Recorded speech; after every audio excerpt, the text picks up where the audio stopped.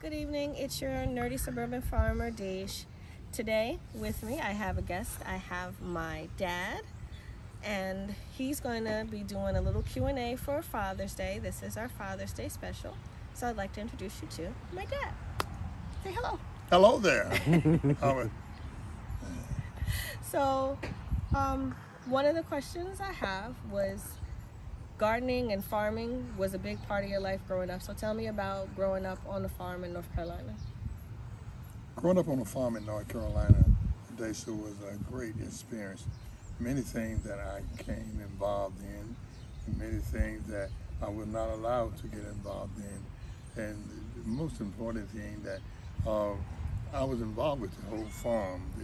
We raised peanuts, corn, soybeans, tobacco, and it was a great. We made a living, and what was so beautiful about it, we had our own farm. But the most experience that I had was watching my mother and father prepare for the season that we would be able to eat fresh food in order. And we had a garden, and we had a garden. The garden was about 2 acres. That's not a garden. Look, you had a big farm and a little farm. That's not Well, you would say, but to us it was nothing, because we had all the equipment to cultivate the garden, and we had the things that we had, like white potatoes, sweet potatoes, cabbage, collards, rape, and butter beans and snap beans, and we didn't have okra. We had field peas, we had black eyed peas, and so for corn, the corn we raised on the farm was horse corn, and it wasn't sweet at all. But when we got ready to raise sweet corn, we would go and put down to the CAXX store and buy the sweet corn, and we would plant that. But we didn't plant no more than 3 or 4 rows of it. Okay. Okay. But with the horse corn, we had something like 30 acres, and that soybeans, about 30, 40 acres.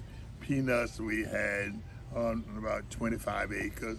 Tobacco, which was the money crop, was about 4 acres.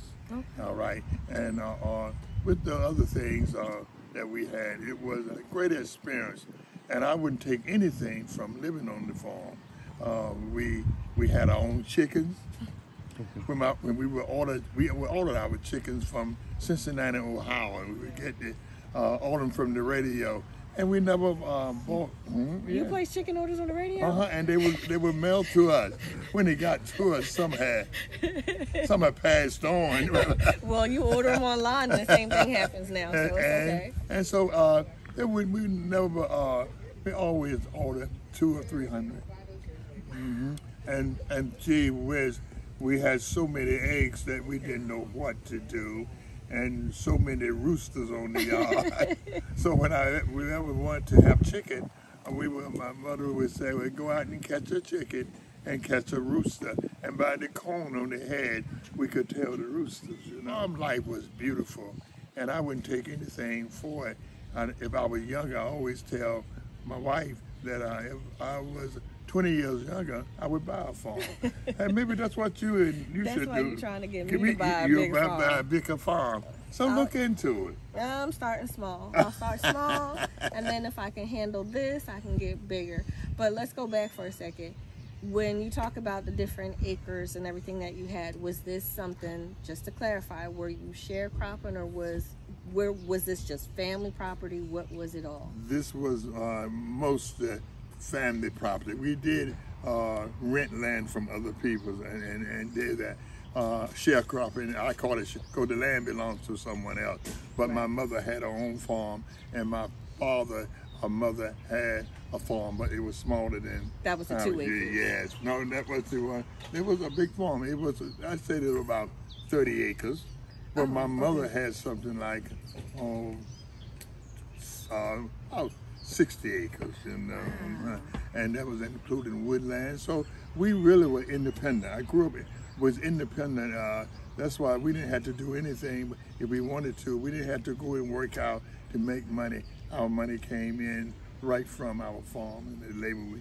And my mother, but we wanted to go out and work someplace else like the other kids, or just to be in the field with them, and they would allow us to do it if we wanted to. But other than that, we was raised independent from sharecropping. Growing something in the backyard that was special to you, the cushaw. Tell me about Grandma and cushaw. Oh, that's my mother would raise the cushaw, and we like to look at the cushaw because we always said it had a gooseneck. and my mother would raise the cushaw to get about twice my head size, and what you said. And what was so amazing, we would go out and pull the cushaw, and she would cut it up, then peel it out of the outside shell, and then put it in water, and boil it and soften it, and then add the sugar, the flavor, the butter, and milk into it, and we made cushaw pie. And to me, it tastes mostly like an apple pie, which it wasn't. But that was a big thing in the South, cushaw pie. So cushaw pie is a big thing, because I hadn't heard of cushaw, and I almost thought Mommy was saying the same thing. I said, it can't be named cushaw. What's this cushaw? And it really is that. So I'm growing 2 of them this year in my yard to see how I can grow it to kind of pass on some of that tradition of things that you used to do. And you're growing a peach tree. Oh yes, now that is something that I would never dreamed of ever having. My grandmother's sister, they had pear trees and grape harbors and things like that, but we were never into that. But I was looking around, and Janice told me to come with her to pick some peaches, and I went with her, and I looked at her, and I said, my goodness, these peaches, in the backyard, we had room. There was a pear tree back then. Why don't I put a peach tree? But you more of a peach grower than I am. Your peach tree look better than mine. One of them, just one of them. But one looks nice. I'm new. Can I ask you a question? Why mine's falling off? I'm not an expert. That's right. Well, we both not experts.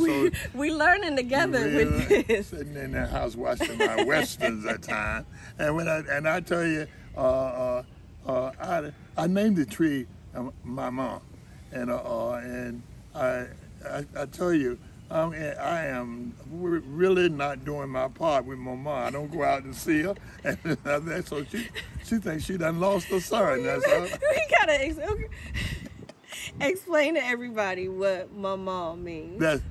That's my mother. We call her my mom because when we was growing up, we used to call them by my mother and father by their first name. And one of their neighbors came over one day, and we were calling them B and Siri. And she said, what are y'all, who are you talking to? We said, we're talking to Siri and B there. She said, that's your mother and father. And we said, well, we know that. You called them my mama and my daddy. And we picked it up.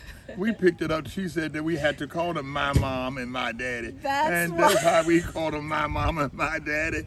And everyone else called. This whole time, I just thought y'all called them my mom. No. If not saying, y'all so country.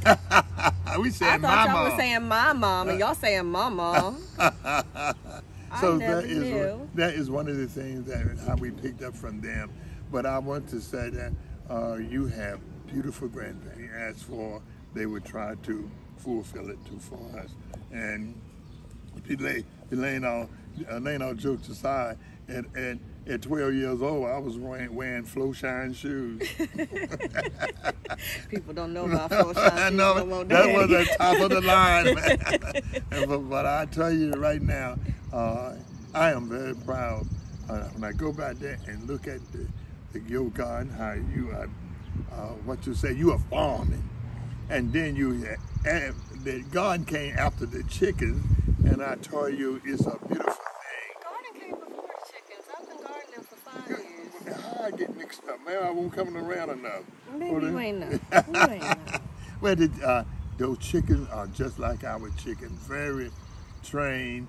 And when you see you think you have food, here they come. They just come. Think you but have what food. you are missing, Daisha, I'm gonna tell you what you are missing. You are missing in having a rooster on the yard. I cannot have a rooster in this town. Well, I tell you, you be glad you can't have them in this town because roosters claim their territory. Yeah, and I don't need that. And let me tell you, if you get it, and they think you bothering the hens on their territory, because we were small, they would run you and fight you. Have those tufts on their legs. I call it their weapon. They have the spur, and let me tell you, they know how to use it. Oh yeah, that's built for combat. Yeah, I mean it's combat too. You think you're in Vietnam? But we had a glorious time on the farm, and it's beautiful. And how I watched you and Dave, how you both is enjoying your gardening and your chickens back there. It really makes me feel good, and it brings back old times to me and make me want to do it all over again. I was just telling your mother on the way here today, I said I would like to go back, and I could go back and have the children all over again and start all over again. Hey, starting all over again may be rough now, but yeah, not at 80.